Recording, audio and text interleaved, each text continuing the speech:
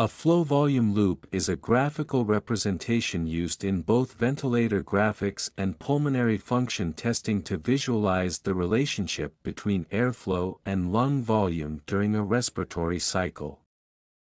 Flow is plotted on the y-axis representing the rate of airflow into and out of the lungs, while volume is plotted on the x-axis representing the amount of air in the lungs.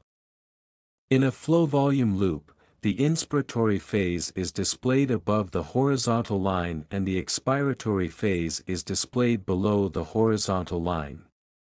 The shape of the inspiratory curve reflects the settings of the ventilator, showing how the breath is controlled. When assessing the lung function of a spontaneously breathing patient, the flow volume loop runs in the opposite direction.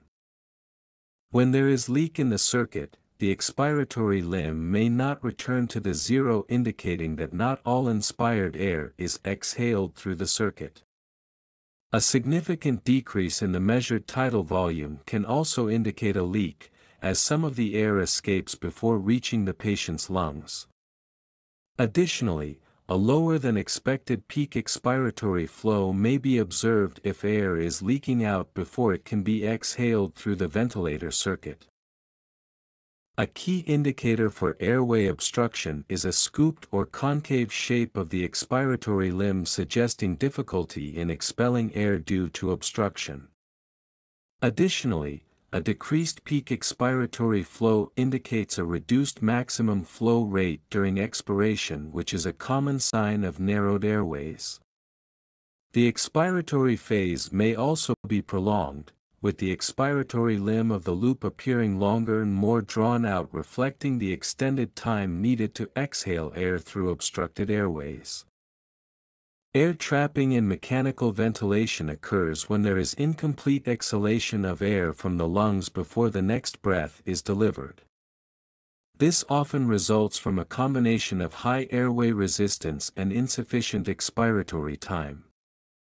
A flattened or scooped-out expiratory limb of the loop is seen because the patient is unable to fully exhale due to trapped air.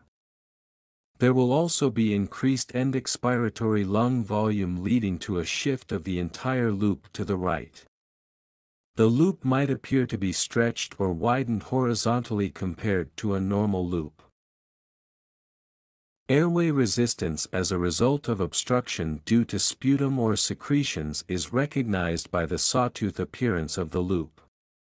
A smoother loop verifies that the suctioning of secretions has cleared the obstruction. A lung function test with a flow volume loop is used to assess respiratory function by measuring the volume of air a patient can inhale and exhale, as well as the speed of airflow.